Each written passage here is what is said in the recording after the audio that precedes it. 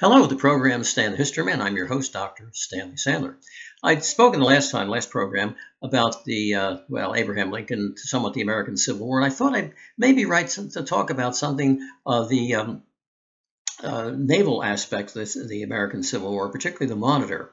And some people think, well, the Monitor, the Merrimack, actually the Monitor, Virginia. The Merrimack was the original name of the Union frigate that was actually scuttled at the beginning of the Civil War and raised by the Confederacy and renamed the Virginia.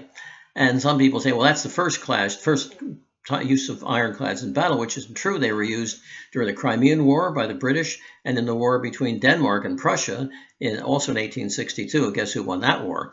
But it was pretty quick. The Monitor was a brainchild of John Ericsson, a Swedish-American inventor, and he called it Monitor, the first one, because the Monitor note had another meaning of warning, admonition. Okay, this is a warning to the Europeans to stay out of America's business during the American Civil War. And so his concept was a low-lying, here I got a picture of one, a low-lying vessel, which could be very useful for the Civil War battles, naval battles on the coastline and the inland waterways of America.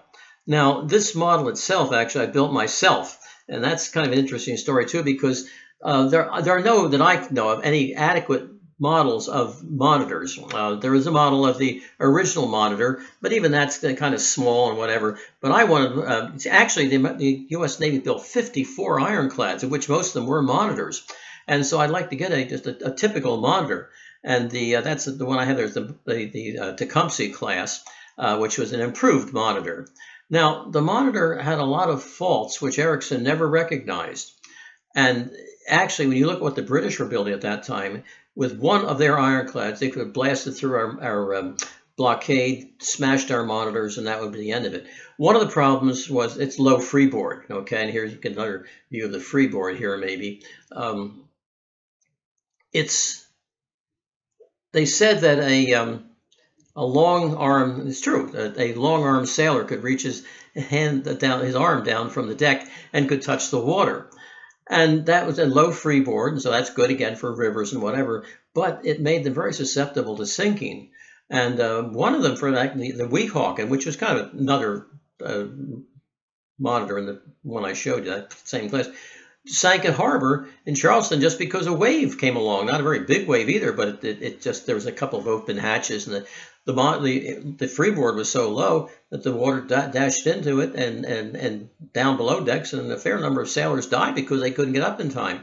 When the Tecumseh was hit by a mine at the Battle of Mobile Bay in August 1864, it went down in less than 2 minutes.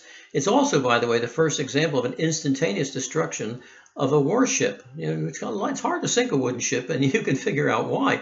Unless it caught fire and the magazine exploded, usually they were captured. Maybe they might sink themselves or whatever, but the crew might sink them. But very hard. But now, with these heavy metal ships, they began to go down and explode too, because they had a lot more modern explosives in them. So anyway, the Monitor, I say, it actually, with these faults, other faults, the guns were very slow in firing. And the low freeboard, the slow firing of it was something. Faults of the Monitor. As a matter of fact, there's a book written by a naval historian called "The World's Worst Warships," and in that they include the Monitor class. Okay, but at the time we thought, oh, we're really because it's so modern. There's no masts or sails for one thing, and all the British ironclads at that time and for a few years afterwards are all had a full rig of masts and sails, or semi-full anyway, because coal is expensive. And of course, again, they have an empire, and we did not. We just had the eastern seaboard of the United States to defend. And and the Monitor was kind of a dead end too. We didn't make any after the Civil War. We made a few way later in the Spanish-American War of 1898, but they were almost considered a joke, again, because they're low freeboard, they're low speed, and their low rate of firing. But this was, they had that song, "Give us a fleet of monitors, and we will sweep the coast of the rebels." The Confederacy never built monitors; it was too complicated. In fact, the Confederacy, and this is one of the reasons why the Union won. They could not, their industrial infrastructure, they could not make a complete set of marine engines.